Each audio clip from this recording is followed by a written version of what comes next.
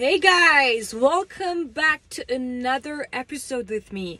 جلسه 46 کلاس زبان رایگانمون، میشه گفت 46 از 90. من اینجا و خیلی خوشحالم. این جلسه توی عید افتاده. نمیدونم این ویدیو رو کی میبینید، ولی الان که دارم این ویدیو میگیرم توی عیدیم.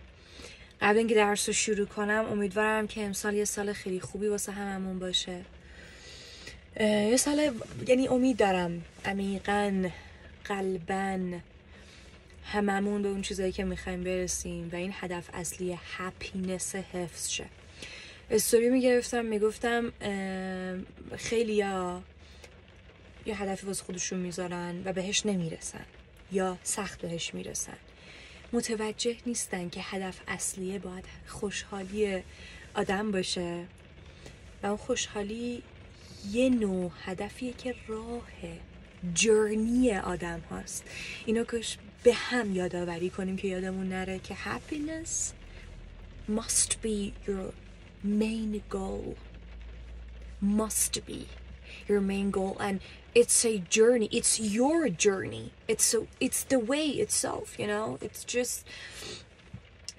you need to stop comparing yourself, and you owe nothing to your younger self. You owe a lot to your present self. Live in the moment. میدونم خیلی کلیشه هستش، ولی خیلی it's simple but hard to do, you know. میگن actions speak louder than words. به عمل کار برایت، نه به حرف. این تو عمل باید باشه. خوشبینی، خوشحالی، خوشحس بودن. واقعا you know life is too short. هممون میدونیم که زندگی میتونه توی چشم هم زدن اصلا بالا پایین شه، خوب شه یا بد شه یا افتضاح شه. Your entire life can change just in an instant, in a blink of an eye. توی چشم هم زدن میتونه عوض شه. You know. And it scares me. واقعا ترسناکه. ولی چیزی که میتونه قشنگش کنه اینه که فکر کن tomorrow does not exist. You only have today. Tomorrow ain't such a thing as tomorrow. فردایی وجود نداره. اوکی. بریم سراغ استراحت امروز. استوری ها رو دنبال کنید. تو عید دوست دارم که من واسه زندگی شخصی و کاری و بزنسی و سوادی و همه چیه خودم یه برنامه خاص دارم همیشه و من هیچ وقت پروکرستینیت نمی کنم، یعنی تعویق نمیندازم و وقتی یه کاری رو میگم بکنم بچه ها تو پیج حالا من میشناسن منو it's a do or die، یعنی قضیه مرگ و زندگی میشه. it's a do or die. that thing must be done. باید انجام بشه. و وقتی این استرا رو تو پیج میذاشتم بچه ها گفتن که اوکی خیلی جالبه، به ما هم بگو. استوریا رو دنبال کنید، چیزای جالبی میذارم. anyways بریم سراغ لغتایی که میخوام بهتون بگم. اصطلاح اول کاور کردنه. بچه‌ها میدونم که میدونید یه چیزی پوشیدن یعنی کاور کردن.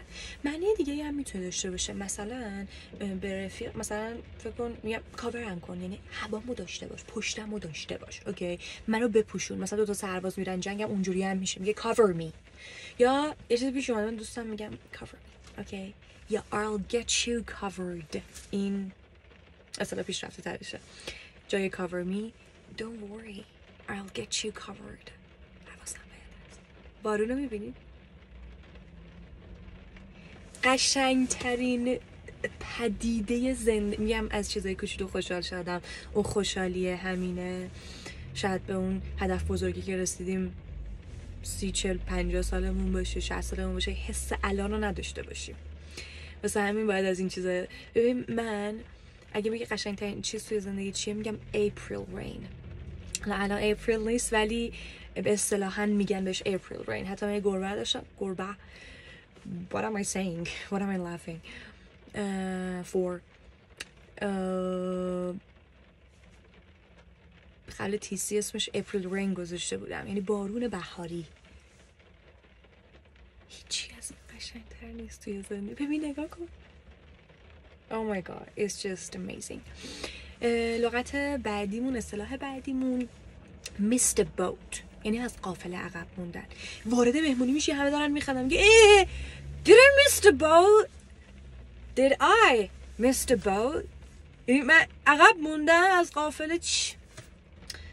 ببین از دست دادی. You missed the boat. اینجوری هم میشه گفت.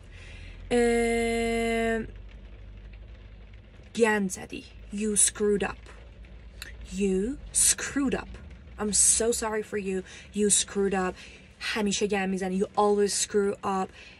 دیگه نمیتونم تحمل کنم. I can't take it anymore. You always screw up and I cannot take it anymore. گند زدیم. We screwed up. We screwed up. اینو قبلا هم گفتم. یکی از دوستامون باشگاه نمیره. فقط میگفت میخوام من مدل شم، این شیپ شم. بعد بهش گفتیم که بابا hit the gym. یه سری بزن به باشگاه. من برم بخوابم دیگه. I'm gonna hit the hay. این هیت خیلی کاربرد داره. بریم بزنیم به جاده ببینیم کجا میریم دیگه. Let's hit the road. برم بزنم بذار کتاب بخونم. Let's I wanna sorry hit some books. پس خوابیدن سر رو متکا گذاشتن میگن hit the hay.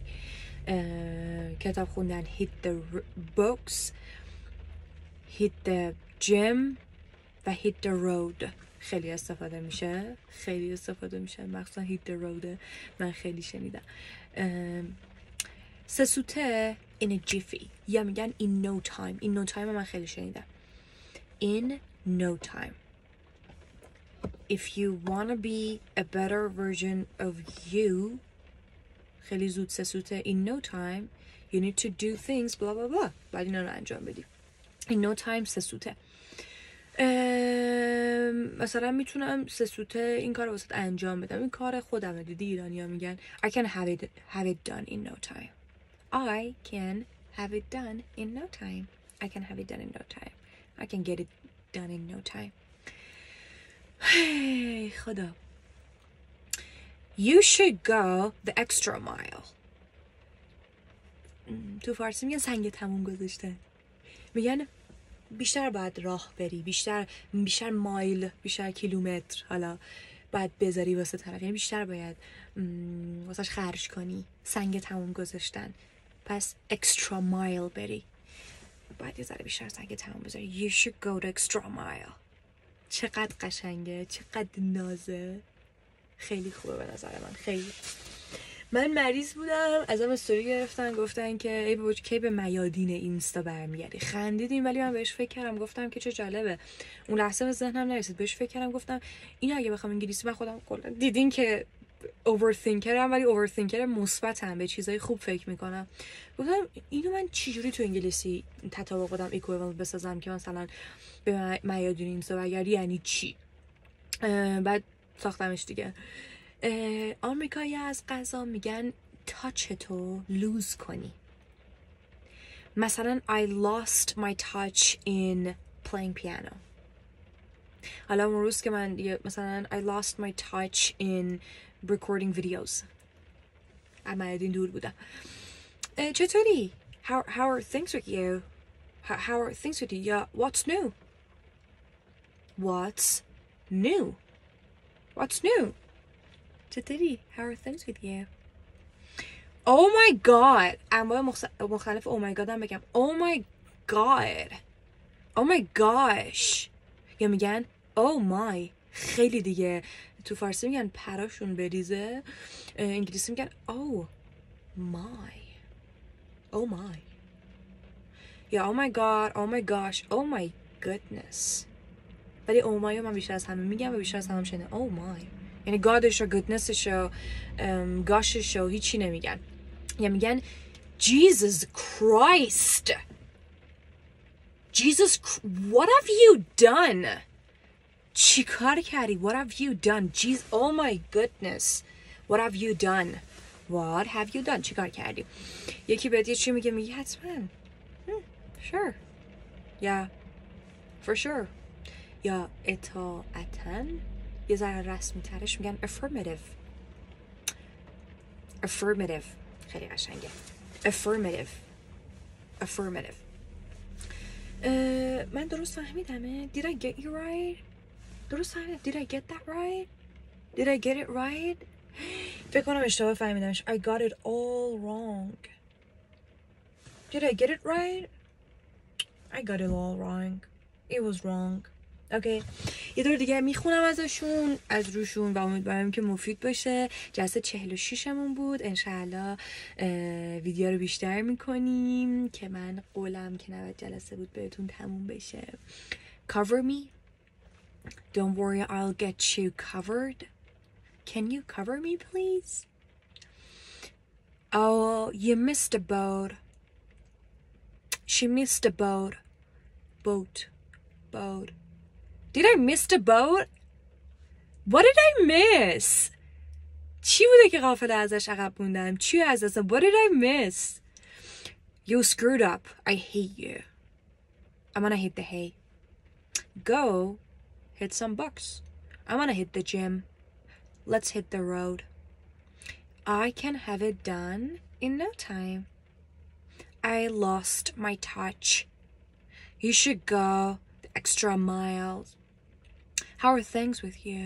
What's new? Oh my goodness. Oh my goodness. Take your time. من نگفتم اینجا نوشتم واسهتون. Take your time. ولی وقتی که یه چیز مثلا یکی عجله داره تو میگی اشکال نداره خواهش میکنم. عجله ای نیست. با خیال راحت به کارتون برسید. Take your time. من از تایمت استفاده کن. For sure. Affirmative. Oh my goodness. Oh my. Jesus Christ. Did I get it wrong? Did I get it right? Favorite من از این extra mile بود و no time و lose touch و did I get it right و affirmative missed a boat. I almost loved all of that. دوست دارم که به هم بگید این سبک رو دوست دارید چجوری بیشتر میتونید یاد بگیرید به همون بگید چه اینجا چه توی اینستاگراممون و ما اونجوری که دوست دارید تولید محتوا کنیم. دوستتون دارم. I love you so much. 1400 امیدوارم که سالتون نباشه انقدی قشنگ باشه انقدر اتفاق خوب بیفته. دیروز داشتم میگفتم بچه میگفتم ببین باید 10 باشه 1 سال مساوی 10 باشه انقدر باید خوب باشه واسه همه. So if you try your best, if you go a little further, if you try harder, I know it's not easy, but if you do so, this year won't be your year. حتی سالت نیست بری بگی ببین امسال سالم بود. It'll be your decade of perfect vision. Peace.